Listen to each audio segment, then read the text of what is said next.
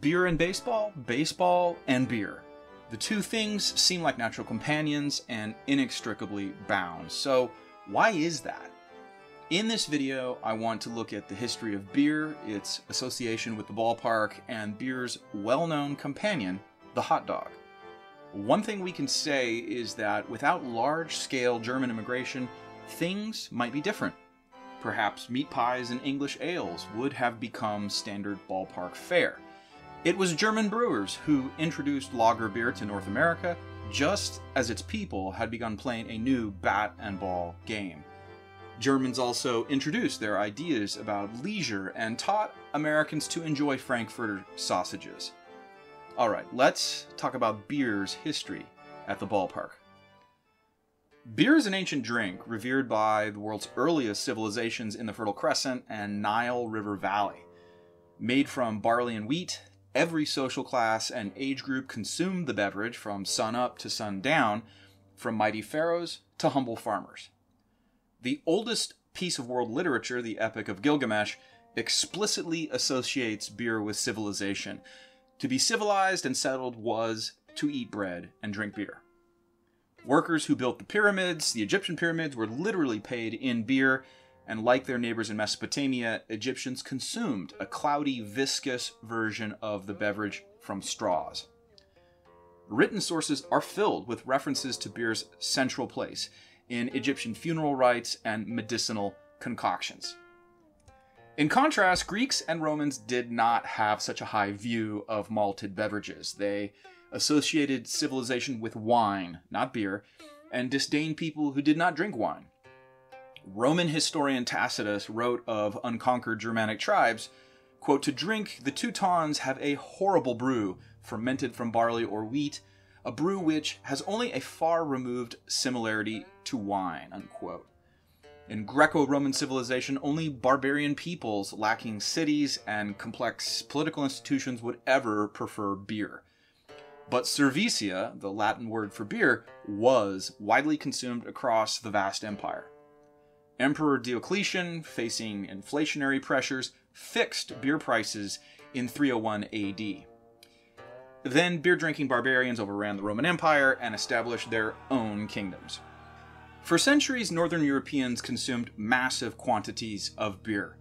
People needed liquid calories, and they needed assurance of not getting sick from the water during an era when it was likely to contain harmful microorganisms.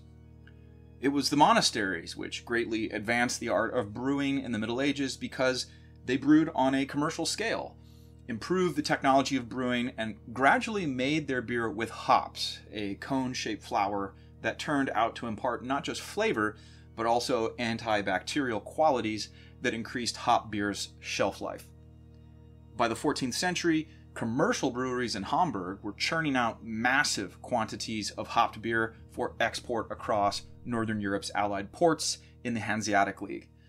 In this way, German brewers taught their neighbors to appreciate the aromas and bitterness of hopped beer. 3 centuries later, major changes were afoot on the British Isles. Brewers had begun using hydrometers and thermometers to gain greater precision over their craft. Brewers also developed a new type of roasted malt for dark beers, porters and stouts. And London brewer Samuel Whitbread applied James Watt's new steam engine to pump beer to and from large vats and produce heretofore unthinkable quantities of ale in the late 18th century.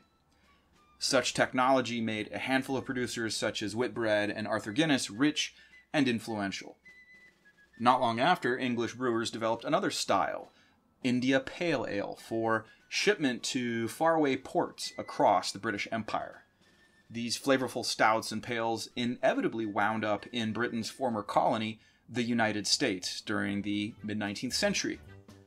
Something big had happened in continental Europe. Bavarian brewers had developed a yeast, Saccharomyces pastorianus, that fermented beer at cold temperatures and required longer storage. These beers, from the German word lagern, to store, had to be fermented for longer periods of time in chilly caves and underground cellars. But it was worth the wait. Lager had a crisp, refreshing taste, and word spread across Central Europe. The city of Pilsen in modern-day Czechia recruited one such Bavarian brewmaster, Joseph Groll, to work his magic in their city. In 1842, Groll brought lager yeast to Pilsen and used it to brew with the region's distinctive water, pale malt, and Saaz hops. The result pleased everyone. Pilsner beer was light, golden, and had a snow-white foam. Since then, it has become the model for over 90% of the commercial beers produced worldwide, including Tsingtao, Corona, Budweiser, and Heineken. Meanwhile, millions of Germans were on the move. For political and economic reasons, they migrated in the millions to the United States, as well as countries elsewhere in the Western Hemisphere, such as Mexico, Brazil, and Argentina. Everywhere the Germans went, their lager yeast went too. Even before the American Civil War, cities such as New York, Cincinnati, Milwaukee, and St. Louis had sizable Kleindeutschlands, or Little Germanys, where you could find more than a few lager breweries.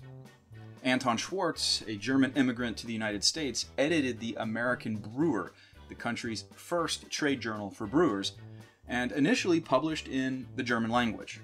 Schwarz was an advocate for drier, lighter, less hazy lager, and he championed brewing with adjunct grains such as corn or rice to balance the high protein content of American 6-row barley malt. The result was American lager, a beer style that is light, dry, mildly hopped, and it was just what Americans wanted, a clear, golden, thirst-quenching brew for hot summer days. All of this brewing innovation dovetailed with the new bat and ball game called baseball, which was sweeping across the Republic. German immigrant entrepreneurs such as Joseph Schlitz, Friedrich Pabst, and Adolphus Busch created highly successful beer empires by embracing the new science of brewing and the possibilities born of industrialization. They also brought ideas about leisure from Germany to the United States. But let's go back to baseball for a minute. The first professional league in the United States, the National Association, unsettled some observers due to its lack of organization and ongoing instability. Teams folded and failed to show up for matches, gamblers paid players to throw games, and the religiously minded disapproved of Sunday baseball games, as well as rowdy fans, fights, and whiskey-fueled mayhem. Also brewing in the country was the American temperance movement, which aimed to prohibit alcohol nationwide due to its direct relationship to impoverished families, domestic violence, and criminal behavior. William Hulbert assumed a moral position when he founded the National League in 1876. No Sunday baseball, and no alcohol allowed inside of the ballpark. Ticket prices were set high enough to keep rowdy fans away, and the rules aimed to make professional baseball respectable for the country's Protestant middle classes. But working people still wanted booze after a long work week. That takes us to the American Association, formed in 1882 as a counterpoint to the National League, one that would appeal to immigrants and working class people, many of whom could only go to a game on Sunday, and when they did, they wanted a drink. The American Association had everything the National League did not: Sunday baseball, half-price tickets, and beer. Christian Wanderer, an immigrant from northern Germany, bought the St. Louis Brown Stockings for $1,800 in 1882 and joined the American Association. He knew next to nothing about baseball in 1882, but he had good business instincts. Next to Sportsman's Park in St. Louis, he built a racetrack, amusement park, and beer garden. He saw the profits to be earned from a captive market inside of closed grounds. Wanderer's business model came naturally to men of German heritage who brought cultural ideas to their adopted homeland about relaxation and leisure. They grew up around beer gardens with long wooden benches where whole families went to hear music, drink lager, and eat snacks such as pretzels, pickles, and bratwurst. In Milwaukee, Friedrich Pabst built an amusement park that had something for everyone, young and old. Pabst also purchased an excursion steamer in Milwaukee on which you could drink a glass of beer and route to a nearby resort.